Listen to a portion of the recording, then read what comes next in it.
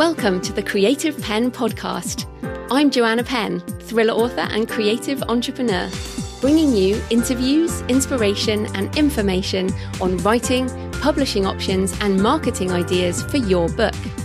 You can find the episode show notes, your free author blueprint and lots more information at thecreativepenn.com, and that's Penn with a double N. And here's the show. Hello creatives, I'm Joanna Penn, and this is episode number 674 of the podcast, and it is Saturday the 11th of February 2023 as I record this from, you can probably tell from the audio, I am in a hotel room. I'm at the Antlers Hotel in Colorado Springs, where I've been speaking at the Superstars Writing Convention, and more on that in my personal update. But yes, the audio is not so great in this intro, but it improves for the interview which I recorded a few weeks back. So in today's show, I'm talking to Honoree Corder about why you need a book marketing mindset, tips for marketing your backlist, tapping into your ambition and more. Now, I love talking to Honoree as she has a brilliant business mind and she has a real positive spin on things as well. So that's coming up in the interview section. So in publishing and book marketing news, well, Draft to Digital have just added a new library partner. Founded by the Digital Public Library of America, Palace Marketplace is the only not-for-profit ebook marketplace for libraries, making it easier for libraries to quickly build their collections of high-quality indie ebooks. Over 400 libraries and library systems across the US have already signed on, with more to come. So if you publish through Draft to Digital, then just log in and you can opt all your books in. I did that. Actually went in to set up my pre-orders for Pilgrimage on the main stores, and I opted all my books in. And of course, if you want to sell more books through libraries, make sure your books are in library catalogues so they can be ordered. Then tell your readers and audiobook listeners they can get your books for free in the library. Just speak to the librarian to get the book ordered. And yes, you can get my books in ebook, print or audio. Just ask your librarian.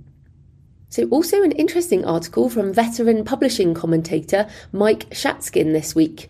It's titled, "Running a Publishing House is Not as Fun as It Used to Be." And he says, "The book publishing business in which I have spent my working life since the early 1960s is disappearing."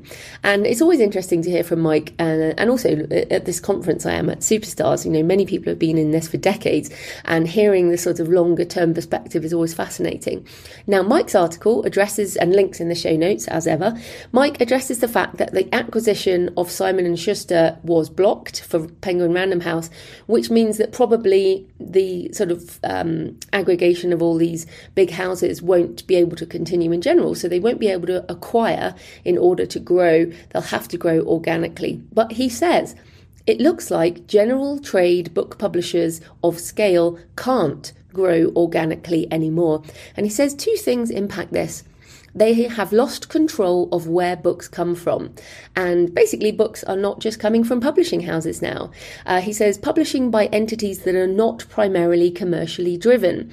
That means a lot of self-published authors are not commercially driven, to entities that live in some other world but can use books to their benefit. So that's all the bloggers and YouTubers and magazines and all the different businesses that now publish things and books that he says are responsible for the vast majority of what is 1 million new titles a year hitting the marketplace. He also said, on top of that, the old books don't die anymore thanks to print on demand. So back in 1990, you would be competing with maybe 500,000 other possible titles. Today, he says, the number of competing titles is at least 20 million. Yeah, we all know that. There are lots of books out there. we all have to acquire our own audience. He also says the second big change is how the customers for books find and acquire them. Back in 1990, books were overwhelmingly in bookstores and mass merchant retail locations. Now, fewer than 30% of physical books are purchased in retail locations. They're mostly transacted online. So, yeah, he's writing from the perspective of big publishing, but for us it's kind of that opposite thing. Now we're still competing against lots of other titles, but finding your own community is always the way forward, and maybe these days it's easier for an individual to build a community.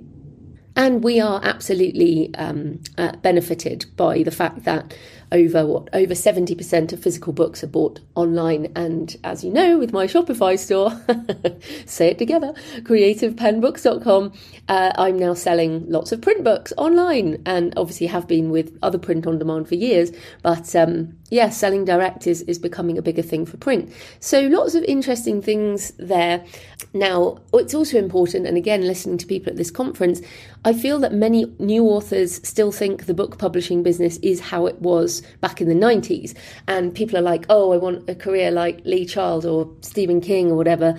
But it's very likely that's not possible anymore. So that's why you need to think about other ways. And that's why it's always great to listen at these conferences. Many of the authors who started publishing back in the 80s and 90s are also now, they still do books with big publishing houses, but they're also indie. Very interesting. And in futurist stuff, this week, the biggest story was the launch of the new Bing. And of course, we've all been laughing at this and going, it is so weird to have Microsoft suddenly come out ahead with such an incredible launch. And they did a really good job. From an article on The Verge, Microsoft says it's using conversational AI to create a new way to browse the web. Users will be able to chat to Bing like ChatGPT, asking questions and receiving answers in natural language. And I've talked a lot about ChatGPT, which is run by OpenAI, and that's what Microsoft have invested in. So essentially, we're now getting generative search or generative AI next to search. Now, it is on a wait list at the moment. I have signed up for the wait list. I can hardly believe it, since I went sort of Mac only back when I left my day job in 2011. I moved into the Mac ecosystem, and I've been using a Google browser, but Chrome. But it's really interesting because now I've signed up for Bing and getting the app on my phone. And what happened the day after Microsoft's presentation was that Google launched their AI-powered system, Bard, but the launch did not go very well at all.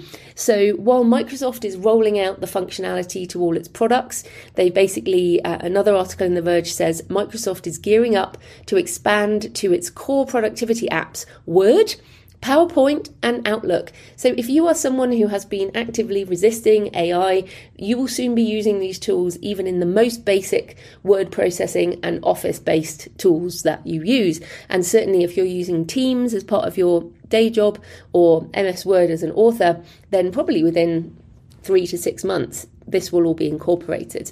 So who would have thought Microsoft would be the upstart shaking up the industry? And this year is definitely going to be huge in terms of generative AI. As ever, my recommendation is to take a curious and playful attitude, give things a try and keep an open mind.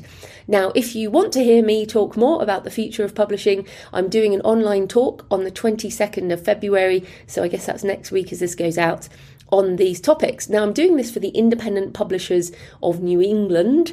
It's online, obviously, and the talk is aimed at independent publishers and rights holders, but it's definitely relevant for indie authors with a business mindset, and they have opened it up beyond their membership. So it is $45, and you can register at thecreativepenn.com/future23.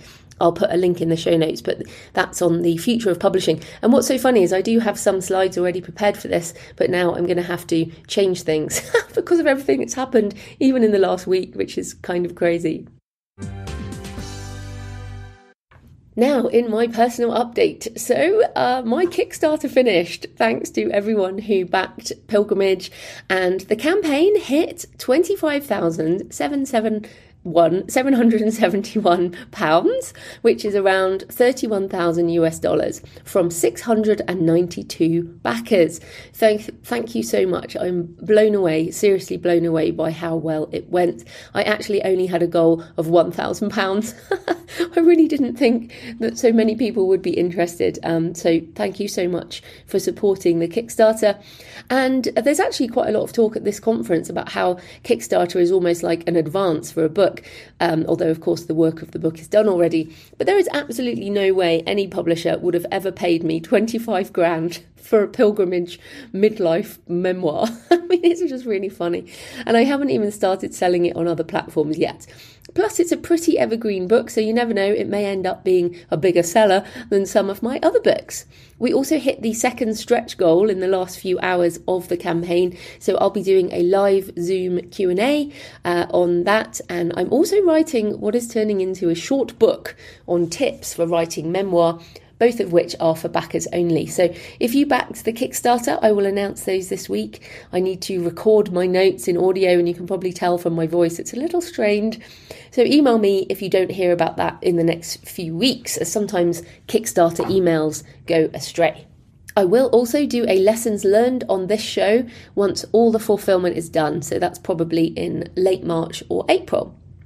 So one interesting thing that I've noticed is once the Kickstarter was finished, I just had this crazy feeling of an open loop. So I just desperately want to fulfill everything as fast as possible. And I almost feel like I can't do anything else until everyone has got what they paid for. So I sent out the ebooks, audiobooks, digital bundles, PDF workbooks, everything I could, even before the payments were processed, which is you're not really meant to do. But I was just like, I just want to deliver things. And I think it's because usually when I sell a book, the reader gets the book immediately if it's digital, and I don't have to necessarily have anything to do with the transaction. But here people have given me money in advance and I want them to get the book ASAP. It's like finishing energy that I want to tick off on my list. So Pilgrimage is up on ebook stores for pre-order for the 1st of May, and it will also be on my store, and I'll be selling all the formats direct and most elsewhere. I love this model of selling direct twice first. So Kickstarter, then I'll have a month on Shopify before I put everything on the retail stores. So this really is the creator economy in action. So as this goes out, I will be landing at Heathrow after speaking in Colorado Springs for the Superstars of Writing conference, but I'm still here as I record this. Superstars has this lovely, supportive community full of people who come back year after year in real friendship groups, and they all support each other, and the vibe is just really lovely and very supportive. And I did a half-day craft workshop on writing setting and sense of place, which I'll turn into a course. Some of the people on Kickstarter got that, but I'll also sell it on Teachable when it's done. I also did a session on the creator economy, and I was also on an AI panel, and there were some juicy questions. And I've also met up with lots of vendors, caught up with author friends, met some new people, had a fangirl moment with Jonathan Mabry, who is probably my favourite fiction author. I love his Joe Ledger series, Rotten Ruin series, Pine Deep, and V-Wars, and his short stories. I really have read most of his books, and I got my selfie moment with him, so that was very nice. And of course, the benefits of author conferences go far beyond the notes that you might write in the panels and teaching sessions. We are still humans, and humans need relationships. And we also remember people and help people we meet in real life. So if you go to a conference, make a goal to meet someone specific, ask for a tip, get a selfie with your favourite author, arrange to meet up with people beforehand. Also, another tip is to pick a conference, a genre conference or a specific indie conference, and go every year, so that even if you're shy, you do eventually meet people and can support each other. And it actually coming here has made me want to get back to Thriller Fest, which has always been my kind of genre conference that I feel most at home at. In terms of being here in Colorado, you can probably hear in my voice, I have been talking quite a lot for sure, but equally it's the humidity is something like 0 or just above 0. It is super, super dry.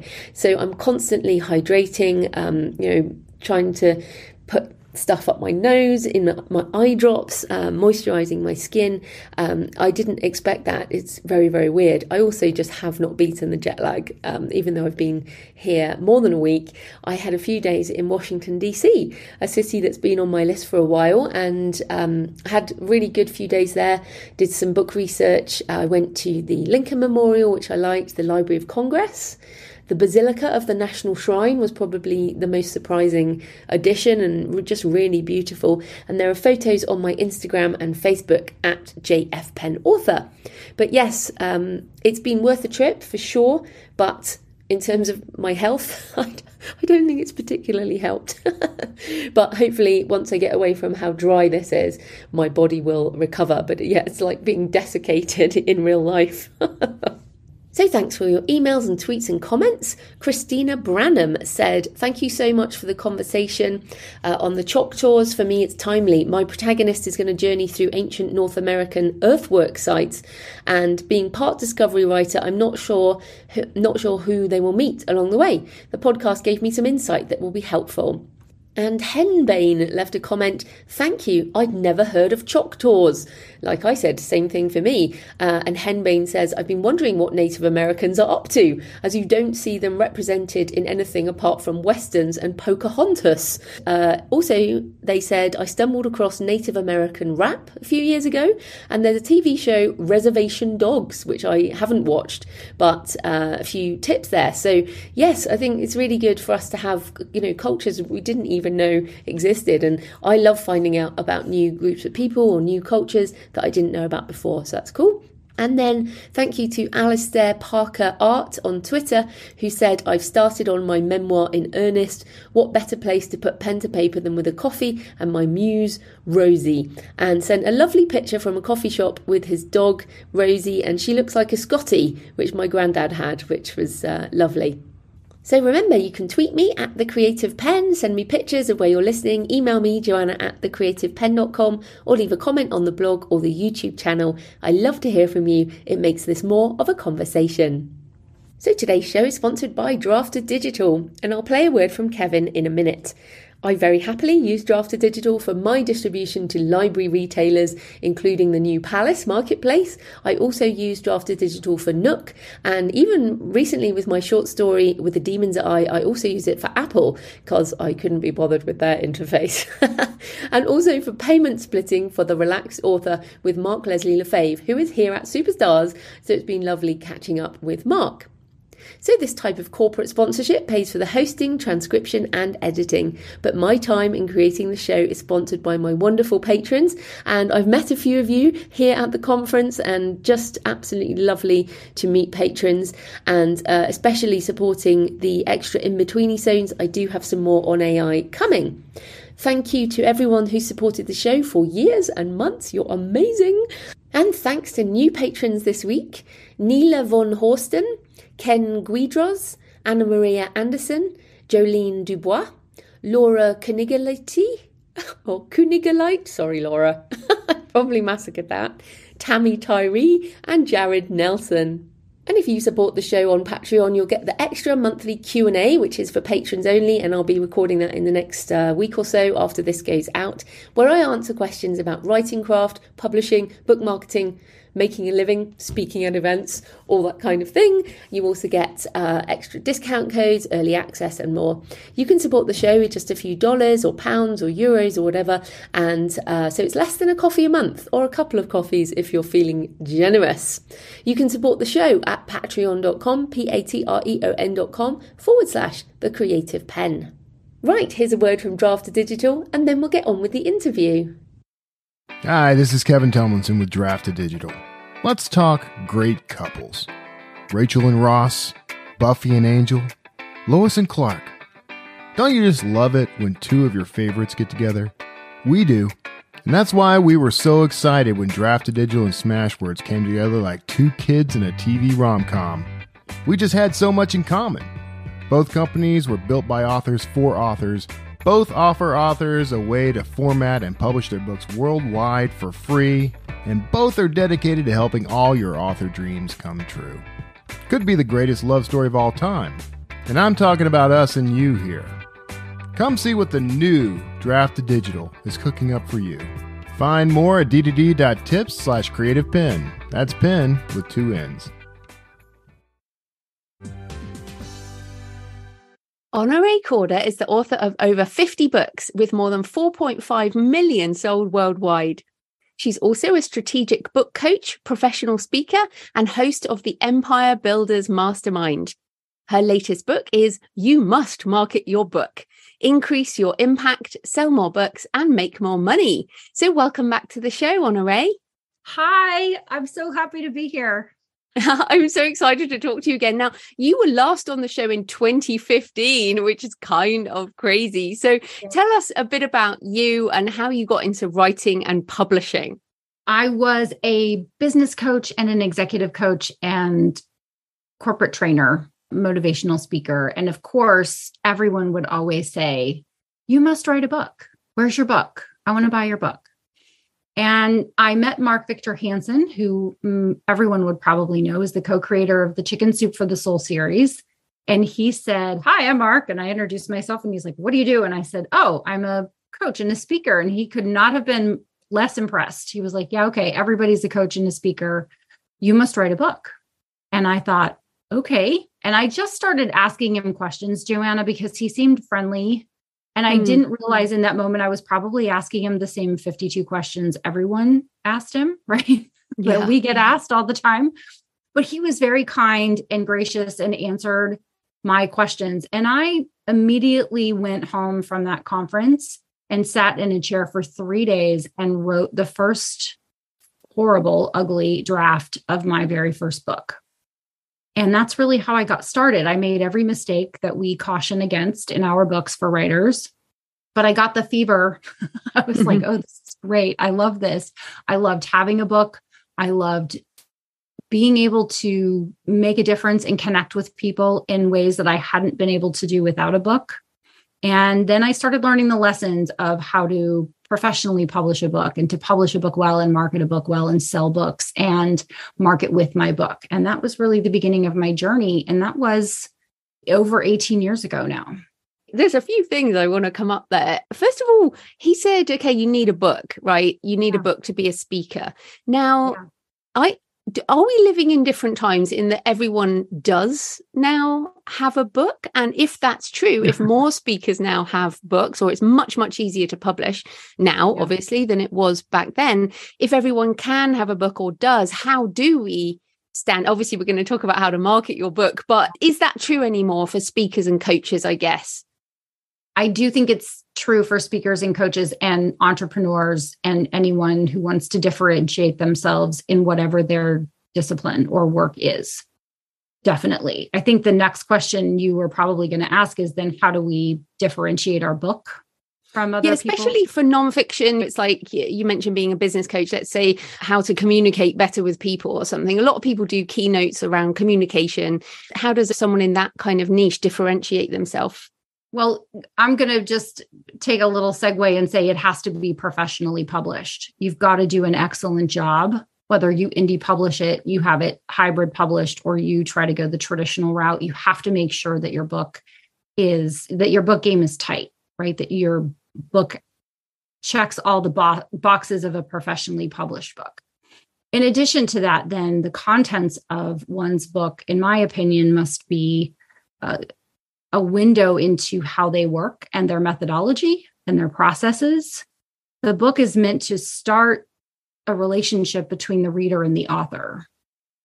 And so the message of the book, I think, must be what it is that you do different as a business coach, as an executive coach, as a speaker, as an entrepreneur. What is your special secret? What is your secret sauce? And putting that in the book and include anything that would give someone a clue as to how you work, why you work, where you work, who you work with, whether you have a sense of humor or not, right? All of the ways that people can develop a relationship with you in your words, so that when they get to the end of the book, the next question they have is, who is this Joanna person and where is she so I can give her more of my money? How can I connect with her in a more meaningful, deeper way? Yeah, as you say, it's if you want people to do business with you, your book has to kind of reflect who you are with a business. Right. But the other question I have for you as a professional speaker before we get into the new book is it feels like the highest paid professional speakers are traditionally published. Now, that just may be a coincidence, but it feels like perhaps the speaker circuit does reward that kind of thing more?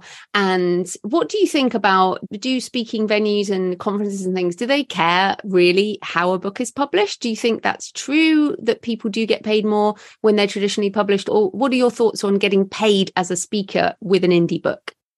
Well, I have a decent sized keynote and I am indie published. I don't think that they care as long as your book is well done. You send them a book that is clearly hastily self-published, they're probably going to overlook you. I think there is probably a decent amount of other consideration. Have you built and sold a company, or have you held a position at a company that we would know, right? Were you an executive at Apple or Amazon or Microsoft or another company that's easily recognizable?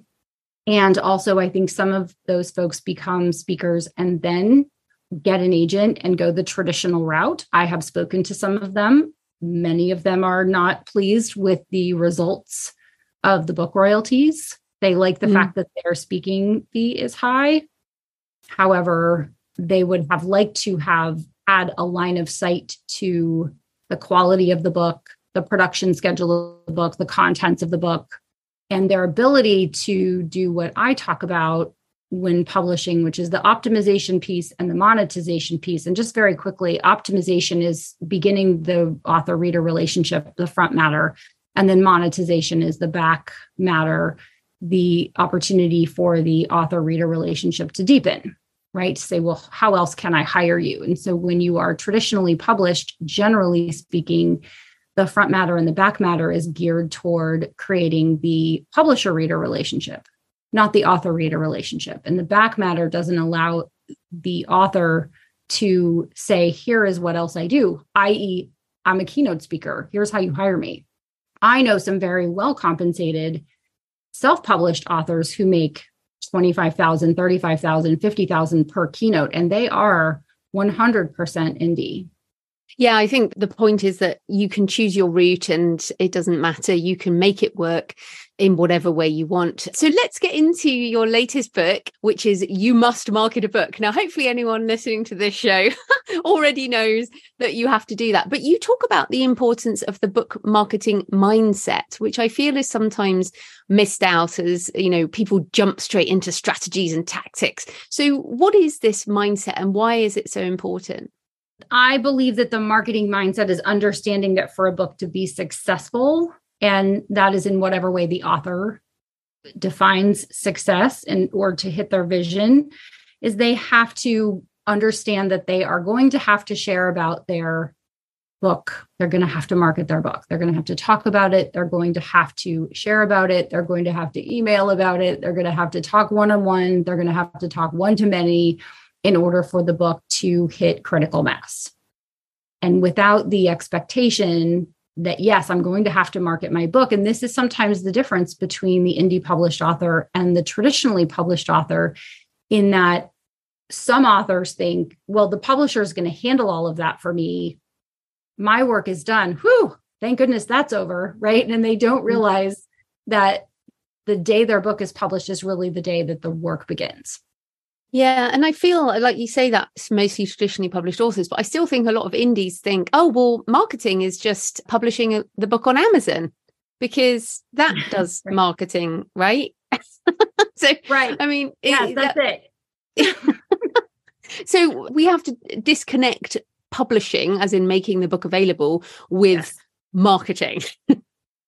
Right. We have to disconnect the day that the book is published. I believe that marketing begins when you start to craft your book, when you put together the elements of the book, the cover, the contents of the book, the book bonuses. How are you connecting with the reader? How are you getting them extra value for reading your book in exchange for their email address so that you can create that conversation? I think marketing is baked into the publishing piece, but it is not the end. The book launch day does not then complete the publish now button on Amazon, does not now complete the marketing portion of our program. That is when you really have to come downshift into fourth gear and punch it, right? You have to have a clear marketing action plan, and you have to plan on doing something every day or almost every day to get the word out about your book. And the folks in my mastermind get a kick out of my saying, which is that a book is not an avocado. It doesn't go bad.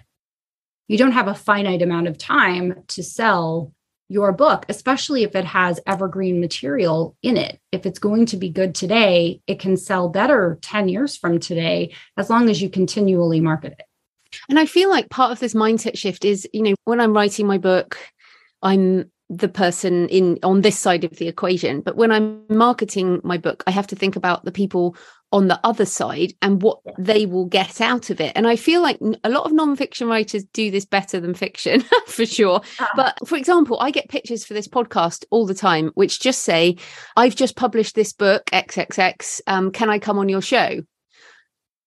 And I imagine that like newspaper reporters get this type of thing too, which is, I've just published a book, put me in your newspaper, that kind of marketing, but that doesn't show any understanding of the person on the other side. So, what would you say to that?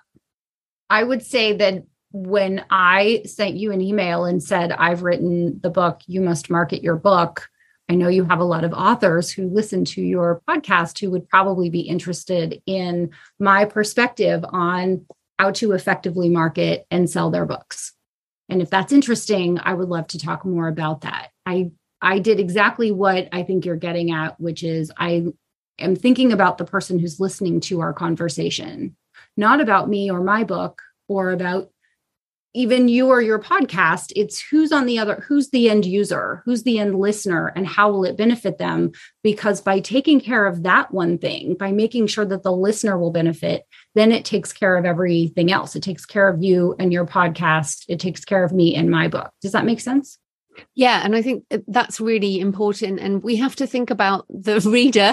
I mean, it sounds obvious when we say it out loud, but you have to think about the reader. And it is hard to switch your head from the creator to the marketer. But how do you do this? Because you're a creator as well. You write, you create lots of things, and you also do the marketing side and the business side. Do you schedule your time differently for Honoree the writer and Honoree the businesswoman? Oh, sure. Yes. I have my creative time when I have on my stretchy pants, and I have on my work marketing time when I am treating my business like a business, even though I am in a room in my home. It's creative headquarters at dark 30, and it's business headquarters from morning until late afternoon. And what I do in terms of thinking about the end reader is I ask 4 questions when I am crafting a book. The first question I ask, and this is what I'm asking authors too, is what's in it for you? Let's get that out of the way. What do you really want? Don't be humble or self-serving. Like, I want to change the world. It's like, no, you want a bigger bank account. You want new shoes.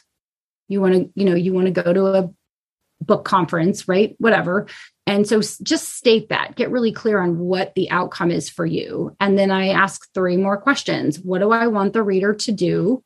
So for You Must Market Your Book, I want readers to market their books effectively. The next question is, what do I want them to not do? I want them to not market their book ineffectively or fail to market their books. And then ultimately, I want the end reader to feel empowered to market their books in ways that fit their personality, the role of the book, and their time availability and their budget. And so I wrote it from all of those perspectives. And then I do a review of the content of each of my books, including this one, from each of those perspectives. That's a really good tip, actually. I like that. And I mean, again, that's harder for fiction authors, but for fiction authors, it might be, I want the reader to go on an action adventure thriller and to have to have a really good emotional experience in a romance, or it can be the emotional promise of a fiction book and the transformation of a non-fiction, for example. Correct. Yep, that's right. Yeah, no, I really like that. Now, it's interesting. You did mention there you want people who read this particular book to find the marketing that fits their personality. And there are so many marketing options. There are paid, there's free, there's content marketing, there's in-person, there's online. There's so many variations on themes. But an overarching question is, how do you know what might work for your personality and your book, and how do you not get overwhelmed? Well, so I broke it down into the 4 things I mentioned just a second ago. And I did that on purpose because I wanted people to start to listen with their ears open, right? Like, oh, this could be different. This could be helpful to me. I'm an introvert and I don't like walking into a room of people that I don't know. I can do it. I used to teach people how to do it. So I know how to do it. That doesn't mean that I love it or that I want to do it on purpose. So I recognize that book marketing can include doing all sorts of things that are contrary to my personality, which means I will, like being on a diet, not eat carbs and exercise for exactly 4 hours. I'm miserable. It's the longest 4 hours of my life, and I can't wait to have a sandwich. Right. And so I think when people look at book marketing, the first thing that they're doing is looking at what other people are doing. And they just think, well, I have to do that. In fact, I hear people say, well, Colleen Hoover, I'm sure you know who Colleen Hoover is. Everyone does now. Who Colleen Hoover is. But the first thing they did was go, okay, she became famous because she used book talk. So now I have to do book talk. And I've had several people say, Honoree, you have to do TikTok. You have to do book talk. And I say, I don't. It seems like a wonderful idea. I would love to spend hours mastering a dance and producing a video. Oh, wait, no, I wouldn't. I would, that would be awful. I would have a good time because I can laugh at myself. I can't dance. It would be terrible. It would be the worst video. I don't want to learn video editing. Right. I mean, it has hashtag disaster written all over it. So when by the way, I don't do TikTok either, but we should say that people are doing other things other than dancing with TikTok, but it's an example of don't do what you don't want to do. Yes. And that's what I was about to say, is that when you give yourself permission to say, here are the things that I really like to do. I love being a guest on a podcast. I love having a meaningful conversation with a host that adds value to someone who gets to listen to it later. That's really fun for me. It's not hard. I like it. I could do it all the time. Some people, I have done books with authors who don't have a following, don't want to do podcasts. So we look for strategies and tactics that work great for them and their personality, and also then the role of the book in their business. So when you have a nonfiction book, the book has a role in your business, and it's important to understand what the role of the book is so that you can get connected to the activities that will connect the book to the readers. Mm-hmm. And that can be broken down into all sorts of different things. One of them is geography. If you're selling services in one zip code, then you don't really care about Amazon, right? You don't care about an Amazon launch or being available in all countries, whether you're wide or local. You're going to print copies of that book and you're going to give it out to market your business. So geography is one of the factors. So you start to stack, okay, my personality is I'm an extrovert, I love people, and I'm not limited in my geography, then I'm probably going to publish wide. I'm probably going to publish in all the different ways, audio, hardcover, paperback, ebook, right? And then I'm going to publish it everywhere it can possibly be published. And then I'm going to do, everything I can possibly do. When you're looking at paid versus free, I always look at not how much money I have to spend, but I always start with how much money do I have to spend and how much money do I have to earn in order to have that money to spend? Because you and I both know if you make $10, 50% of it's gone. Mm-hmm. So I don't make $10, I make $5. And so if I spend $5, then I have no dollars. If I spend $5, then I want a return on that investment. So some people will look at it and go, it's only $100. It's only $10,000, right? Whatever it is. And they don't think about, well, if you spent $10,000, you really probably had to earn $16,000, $17,000, $20,000, right? They're not thinking about the after tax, after expenses aspect of it. I think about it from the perspective of what's the heavy lift that it does? Does it get me in front of people that I can benefit? And does it bring readers to the book that allows the book to fulfill its job? Yeah, so there's a lot in there. Yeah, I like that. I like you mentioned geography, actually, because you made me think there, because I have always focused on global sales. I don't have my books I don't even approach bookshops, even here locally in the UK. It's just not something I've ever thought about because all the marketing I do is global. And part of choosing podcasting, for example, was this is global. This 228 countries, people have downloaded this show, including Antarctica.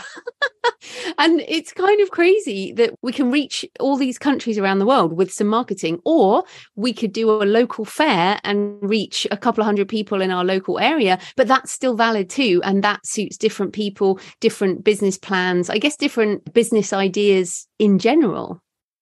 Yes. Yes. And you also don't, if you were not working globally, if you were working locally, and you had a book that when you gave it to someone or sold someone, that it was a 5-figure or 6-figure income for your business, you wouldn't worry about geography. You would just want the book to get into the right hands. And what's the fastest path to making that happen? So I also wanted to ask you, because you and I have been doing this a long time now, and you mentioned like 18 years there. I think I was 2006 I started writing. So yeah, I mean, we're similar kind of timeline for us both. Now, what has changed? Like, what does not work anymore that you hear people saying, oh, you must do this, and actually it's not true? And what still works and what remains evergreen? Well, I think what's changed for the better is that we have more publishing options. So I think when you and I started in the aughts, right, in the 2000s, there weren't a lot of options. I think Amazon did the Kindle, and then I saw Smashwords a few years later, I think. Other way around. Originally, they a similar time. But I mean, the point being, like, there was no digital publishing that early. There was no print on demand. There was no digital audio. No. I had my first 15,000 books printed and shipped to me. It was not print on demand. I had to buy 5,000 books at a time in order to get a favorable price. So it really is so favorable now. So we have more publishing options. We have more acceptance of independent publishing. And we have more opportunities based on that. I think what doesn't work is haste, being solely promotional and not adding value to people. I think that doesn't work, and it's never worked. I don't know that there is a strategy that I could across the board say it doesn't work, Joanna, because there's going to be somebody that's going to raise their hand and go, well, that kind of worked for me, right? Or someone's. So I don't ever want to say, well, that never works. But I do know that if you are a transactional person versus a relational person, you're going to have to work harder. You're going to have more times at bat to get the same results as someone who's just a relationship person and who cares about their readers and is trying to add value. And on that, I think one of the things that has stayed the same is email marketing. Like, that was a thing originally, and it still is, right? Yes. And it is the only thing you own. I saw a content creator today. I got an email and they said, I'm no longer doing this. I'm going all in on this one platform. And I was like, you don't own that platform. What are you doing? Like, unless you own the platform, going all in on something and giving up the one thing that you do own, right? Or the things that you do own, your website, any platform that you pay for, like Slack or Circle or something like that, where you have to pay. So they can't close the doors or decide to close their doors to you at any given time. And of course, email. I think email is the thing that has stayed standard, even as other similar tactics have been tried, right? You think of email as being not only on your desktop, but also on your phone. Well, texting is on your phone, but I don't like to get a lot of marketing texts, whereas I don't mind marketing emails. Yeah, I know what you mean. And if you can stay in someone's inbox for years, and I know there's some listeners to this show who've been on my email list since like 2008, which is kind of crazy. Like, if you can stay in someone's inbox that long, you've got a relationship. So when you talked about relationships, you didn't necessarily mean it doesn't have to be one-to-one. Like, you can have a relationship with people through this podcast, for example. When I meet people, they're like, oh, and they know all about me. Yes. And an email, you can do the same thing with email, right? And social media, to be honest.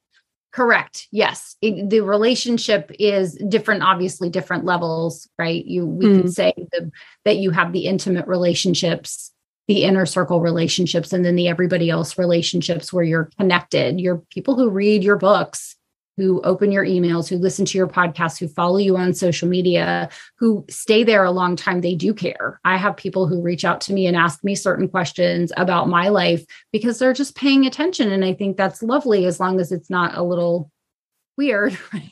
Yeah, a little stalky. But again, that comes down to how much you do share. Like, I mean, people can find a picture of my husband online, but we have different names. And it's like I do selfies because he doesn't want to be in my photos on Instagram or whatever. So he has his private life. And I mean, put your lines in, don't you? And then you share within that.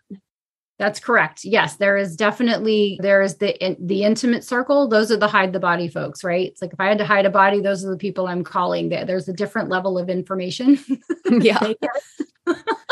Yeah, absolutely. than what I'm posting. But I have found, and I discovered this when I wrote my second book, I was open kimono in that book, as in very personal. I shared very personal information. Not super personal, but I was just was that your divorce book? It was the Successful Single Mom. Yes. So I wrote about that because I honestly thought, Joanna, no one's ever going to read this. No one cares. It was cathartic for me. It was, you understand, right? When you write, it's as much for yourself as it is for anyone who would read it. It's transformational. And then it was actually a fairly successful book and became a series. And so I thought, gosh, if I'd known anybody was ever going to read it, I would have never written so authentically and so openly. But then that was what connected people to me, is when you share a bit of yourself, they like it, right? If they're following you, if they discover you and they like you, when people are reading your book, they're looking for clues about who the author is too. And I don't know about you, but I grew up in a time when authors were untouchable, unreachable. Yeah. Strange creatures that we could never be them. Yes. It's the Loch Ness monster, right? It doesn't exist and you could never talk to them. And then lo and behold, actually, you can subscribe to their email list and you can watch their Instagram stories and read all of their books and learn about them, read articles about them. I mean, I've Colleen Hoover, call me. We would be great friends, right? Like I read the New York Times article on her. I'm fascinated by her, and I've listened to some podcast interviews, and I love the fact that she is just unapologetically who she is, and she unapologetically writes what she wants to write. And I think that's so wonderful. It's such a great example for the rest of us. Yeah. And we should say Colleen Hoover, although she became super famous on TikTok, she was an indie she's hybrid now. She does all kinds of publishing, but I remember when she was original indie, and, you know, and it can take years too. She's not brand new. She's been going for years. So, and just so on that, you do talk about staying true to your book, and that, like the avocado goes off, but your book doesn't go off. So how can we market backlist books more effectively as our career goes on? How can we still market those books? Well, they don't go bad. And so it's just the more books I write, the more I have to remember my backlist, which is one of the things that I do just to remember about a book is I have it in my calendar. So when it's the book's birthday, it'll come up and it'll say, you published this book on November 11th of 2014. And so I'll go and post about it. I have a pretty interesting production calendar that reminds me to do a quarterly promotion, like do a free book promotion or do whatever, right? There are so many different options. So each of my different books and book categories, so I have single mom books and business books and books for writers. And so I have to stay on top of those. And I do that with my very unimpressive spreadsheet. Anyone who would run a spreadsheet would be unimpressed with my Excel skills because it's in Word, right? They'd be horrified. But I'm a writer. I'm not a math person. I'm not an Excel person, but I keep track of the dates. And so I have all the dates and I have reminders in my phone on my calendar that remind me, okay, the anniversary of this book is coming up, or it's been 3 months, you need to market it. And so it's going off constantly with all the books I have. And I have to pick and choose which venues I'm choosing to promote the books on. I think the most important and most interesting and most effective way to market a book is to release another book. Even as You Must Market Your Book is getting ready to be in the world officially, You Must Write a Book is picking up sales because people are seeing that this new book is coming and that there's a book before it. And so they're checking it out and buying it. Thank you for that idea, because this is a total problem that starts to happen the more books you have, because when you start writing, you think, I'll never forget about that book. And then like 20 books later, 40 books later, I just interviewed someone who got 200 books. There is no way you're going to remember like what the hell happened. And especially as decades go by too. And I haven't done this, and you're completely right. You just have a book birthday for each of the books, and then a reminder maybe 2 weeks before, which is, this is coming up. What can you do about it? So that's a great idea. I can't believe I haven't actually done that. Oh, well, I'm going to do it. I'm so glad to give you an idea. That's fantastic. I also create, which I sent to you, I create a one sheet for every book that is my name and how to say it, and my social media and my website and my bio. And then I write 10 questions that the host could ask me about the book if they don't have time to read it. So it seems like they've read the book for the podcast host. But then I also do a cheat sheet, and I answer the questions in writing after the book has come out and I've moved on, because I don't want to forget the answers to the book, because I think nothing is more embarrassing than someone saying, well, what are the 4 cornerstones of a professionally published book? Or what does that stand for? And I'm like, I don't know. You tell me. You read it more recently than I have. So I have all these cheat sheets that I've saved for my book, so that if someone wants to interview me about a book that I wrote 2 years ago or 10 years ago, I can pull out the one sheet and read the questions, and the cheat sheet and read the answers. I don't have to read the whole book, but I can answer the questions intelligently. And of course, because I did write it, it will refresh my memory. I love that too. And this is great. This is behind the scenes info for people. But I have the same thing where people will like, oh, I want to interview you on like my book, How to Market a Book. It was a few years old now. Or my book on speaking, for example. I'm like, please, can you send questions beforehand? And then what I'll do is I will prepare and I'll answer those questions. But then I prefer audio only, because I can have my vellum document up and I can just navigate to the chapter. Yeah. So I think that you're so organized. You're brilliantly organized. I love that idea. Certainly doing the questions for the podcast host. I have discovered over the years that I'm quite unusual. Maybe it's because this is a book show, right? But I read everything, or at least I skim through everything, and I try and ask questions that actually the host might not have even answered before, because I want to challenge people and get different answers. So I think there's a combination of both, but a lot, as you say, many podcast hosts will not read the book, and certainly most media pitches, they're not going to read your book. They don't have time. It is such an honor when someone says, I have read your book, because I always get more money. I cannot get any more time. When I spend a minute, it's gone. It's gone forever.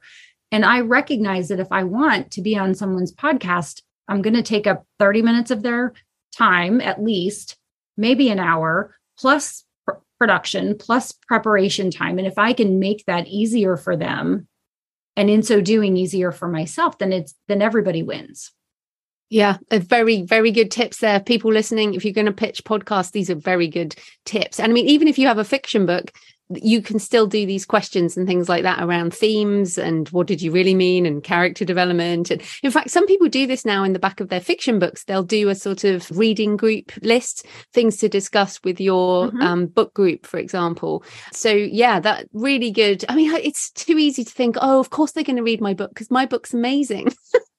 Right. Your book is amazing, but it takes an hour to 2 hours to 6 hours to read. And who are they going to bill that time to? Right. How are they going? Right. I mean, honestly, like, how are they going to get that time back? They can't get the time back. So then that time then is worth something to them. How are they going to get that back? And I just think it's worth considering, because some hosts do read the book. Some hosts read the book and then ask you to be on their show. And that's fine. Still being prepared, still having a one sheet with a bio and a photo, making it very easy for someone to book themselves on your calendar or vice versa. That's just podcast preparation 101, in my opinion. But I've also done a lot of interviews, and I've figured out, I think, what makes it great for the host, makes their job easy. Yeah.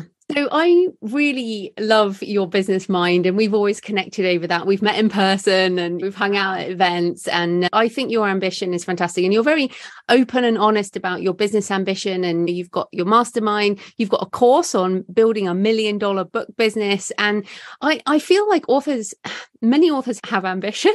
Like we want to make loads of money, we want to get a book deal, whatever. But a lot of people hide it and they feel almost ashamed of their ambition. So how can we tap into that ambition in a really good way that helps us, but also not be disappointed when we don't get that TV deal?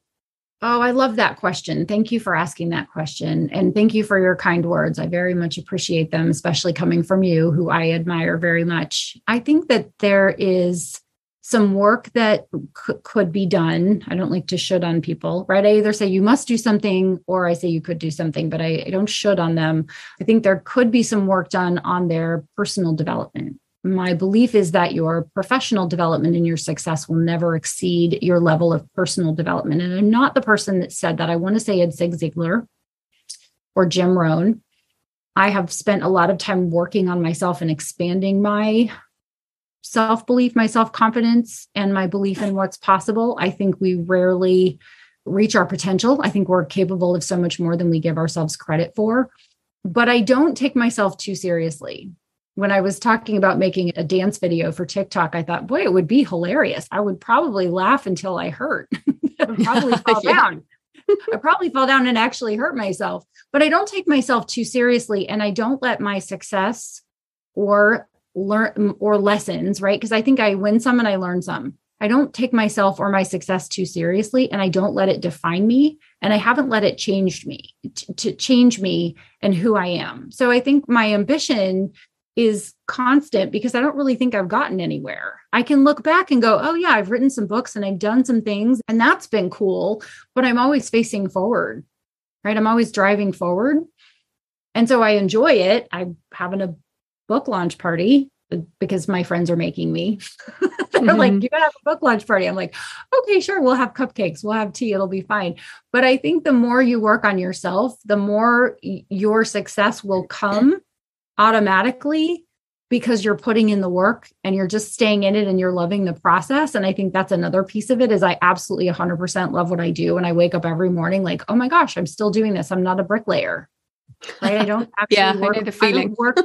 I don't work hard for a living. I feel like I'm getting away with something. And at some point, someone's going to knock on my door and go, okay, now it's time to go to the office. Now you're going to have to go back to work. But so far they haven't, maybe because I've moved, right? I've moved a few times. They're like, we don't have her current address.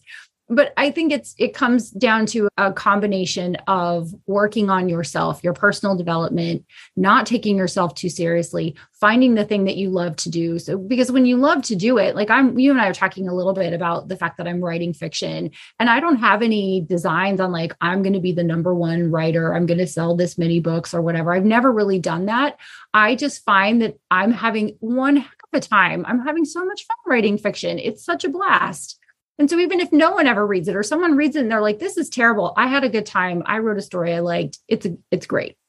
Yeah. And I think I love that. And I'm really interested to see what you do with that eventually, because I feel like one of the issues, I know a lot of nonfiction authors who try to write fiction and who do write fiction, but then are disappointed because it's like starting again. I mean, like you're an incredibly successful nonfiction author, speaker, etc., and you're at the top of the ladder. And when you start with fiction, it's like you're at the bottom of another ladder. But as you say, if you, like you really, really starting again, and that can be quite humbling, I guess. Oh, sure. Yes. Oh, for sure. Well, but it's like, I don't know. I mean, at some point I just kind of throw up my hands and go, okay, well, what's the worst that could happen? And I'm in it. I'm in that. I keep hearing you can't edit a blank page. So I just keep writing and then going back and reading it. I'm like, oh, the eye color's wrong. I need a legend or whatever, right? Where you make a list of the characters. Cause like in one chapter, I give him one name. And then the next chapter, I give him a different name. I don't know what's wrong. Maybe it's because I'm not writing it all in the same day. I sleep and I eat and I forget, but I'm just having a good time. And I think maybe I've been somewhat successful because I don't take it so seriously. I'm not holding on so tight to it. Yeah. I don't, I think my advice to someone in whether they're writing or they're growing a business or they're just living life is to take the criticism and the encouragement or the attaboys with the same energy. It's like, you did great and you did terrible are the same. Because if you're not in my intimate list, right? If you're not going to help me hide a body, then I don't know that you can give me your opinion with the same weight. No, that's good. But I know a lot of people struggle with opinions I know. from other people. But I did want to ask you one more question before we finish, which is about longevity, because like you've said, you've been doing this at 18 years. And I mean, there are people who come and go, and you and I have seen those people over the years. And there are people who keep putting books out and who, like, I love that you're writing fiction for fun and not taking it seriously, because in someone with your business, that seems, it seems like a fun thing for no reason. And it might not grow to a business, and hey, it doesn't matter. So is that one of your tips for longevity, which is you have to keep changing it up or you're going to be bored and you'll go do something else? Yes. So my number one thing is I have to own it. It cannot own me.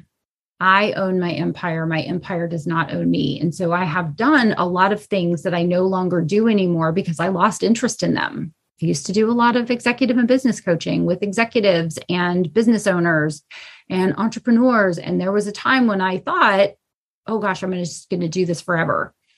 And then one day I woke up and I was like, you know what? I don't want to do that. I want to do something interesting to me now that's new, because I like the new thing. I like learning the new thing and mastering the new thing and moving on. And I also like multiple income streams so that I'm never tied to something. If something goes away, I've got other things. And so I've kept it interesting for me. So you're right. As I've gotten bored with something, I let go of it. If I can't set it and forget it, I just forget it. I let it go. That's great. I love that. And I mean, that's the thing. We're talking now because I still find this show interesting enough. I can still talk to you and talk to people that I find interesting enough. Like, I have thought about giving up this show a number of times, and it's because I was getting bored. But once I kind of just shifted to, look, I'm going to interview people I'm interested in, books that I'm interested in, topics I'm interested in, and ask the questions that I think are interesting. Yep. Then it was like, oh, it's sustainable. It's sustainable for the long term. And the moment it gets boring, then this show will disappear. But at the moment, I still love it. Yes. It has to be something that you are waking up for. I wake up before my alarm. My alarm goes off with a 4 in it every day. And I wake up before my alarm and I'm so excited. I'm like, oh my gosh, it's another day. I get to do these cool things that I'm going to do. I have on my list today. Yeah. Fantastic. So where can people find you and your books and your courses and everything you do online? I think my website is probably the best place for people to go. Just honoreecorder.com. And I'm on the socials. I'm not hard to find. I have a unique name. You do. And all the links will be in the show notes. So thanks for your time, Honoree. That was great. Oh, so great to talk to you, Joanna. Let's not let another 8 years go by. So I hope you enjoyed the interview with Honoree and that it gave you some ideas for your book marketing. Now, next week, I'm talking about co-writing in a shared universe and also changing indie business models with Martha Carr, who many of you will know from the 20 books to 50k community, and it's definitely an interesting chat. So I'll also be back home this week and busily fulfilling my Kickstarter. In the meantime, happy writing, and I'll see you next time. Thanks for listening today. I hope you found it helpful. You might also like the backlist episodes and show notes, available at thecreativepenn.com/podcast. You can also get your free author blueprint at thecreativepenn.com/blueprint. If you'd like to connect, you can tweet me at thecreativepenn or find me on Facebook at thecreativepenn. See you next time.